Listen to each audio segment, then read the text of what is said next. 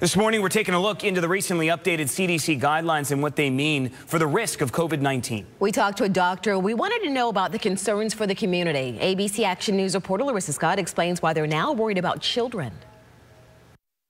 Some health experts tell us they were shocked by the new CDC guidelines and say they're now causing some confusion. Because this was definitely an about face on all of our distancing and safety measures. The new guidance allows fully vaccinated people to remove masks and social distancing requirements, allowing them to return to many pre-pandemic activities. I understand why there's a push to do this. The hope is that if we do show and really highlight what everyone can do that's been vaccinated, it will increase the interest in being vaccinated. But some doctors say they're worried about the timing of the new rules, wishing more people would have been vaccinated first and think this might be a little premature. So when we take away the mask and then we take away the social distancing and all the things that have been protecting us all this time, my concern is that yes, for sure, we'll see an increase in cases. Although the new guidelines only apply to fully vaccinated people, experts say people who aren't vaccinated are taking their masks off too. That's why doctors are now concerned about how this will affect kids, because those under 12 still can't get vaccinated.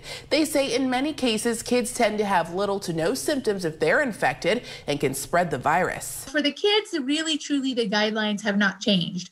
But we need to be aware that there's definitely going to be people out there in our environments who are not protected, they're not vaccinated, and they've taken their masks off. Experts say they do expect some kind of increase in cases now that public safety measures have been rolled back. We'll be watching to see if that happens, and we'll continue to track those cases for you on abcactionnews.com. Reporting from Tampa, Larissa Scott, ABC Action News.